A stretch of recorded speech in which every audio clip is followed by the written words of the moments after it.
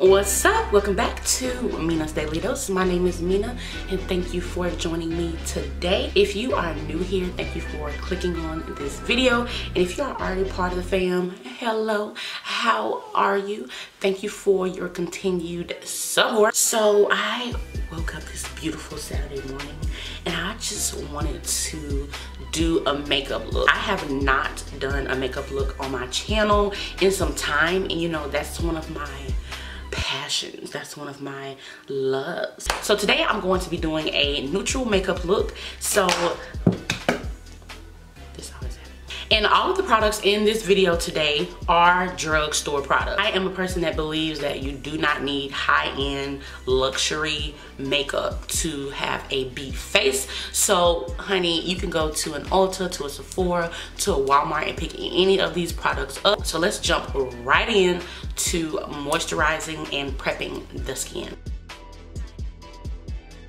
To go in with this LA Girl Pro Prep Primer, and it's an HD high definition smoothing face primer, and I really do enjoy this as well.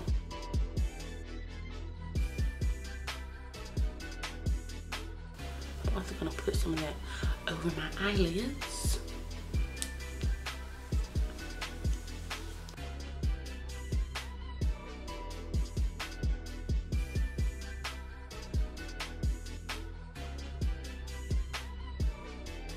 So that's all I'm doing for the brow. They just look like natural brows, you know? And so today I'm going to be using the Maybelline 24-Hour Foundation.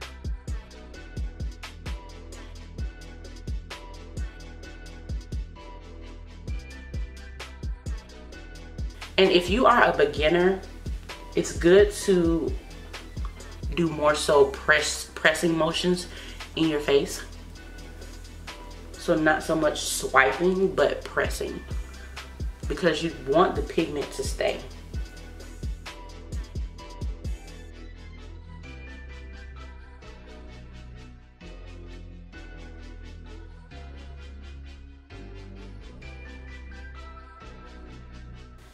And I am going to put some on my lids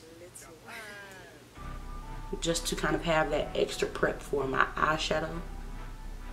Alright, so now it's time to work on the eyes. I like doing the eyes before I do my concealer because, honey, you never know what's going to happen. Okay, you may have some fallout or something, then your concealer is all messed up, okay? This is one of my favorite concealers, and I'm going to be using the LA Girl Pro Concealer. So I'm going to use this as my eyeshadow base. The palette I'm going to be using today by Beauty Treats Cosmetics, and this is one of their matte palettes. I'm going to take this color right here. Next, I'm going to take more of a reddish brown shade, and I'm going into my 3D Contour Artist palette, and this is by Ruby Kisses. I'm going to be taking this color right here, and I'm going to add this in my crease, but I'm also going to add it all over the eye as well.